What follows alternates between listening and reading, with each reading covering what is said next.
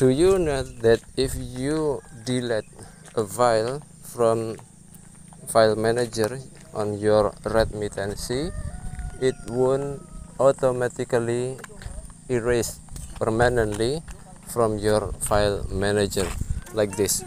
So if you go to the gallery, and let's say if you are going to delete a video like this,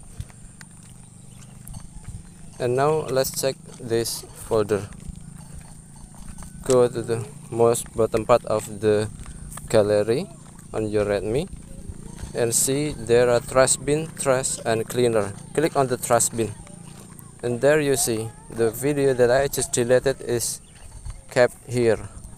So make sure that you delete all this item to free up your space like this. Okay, and then you will get more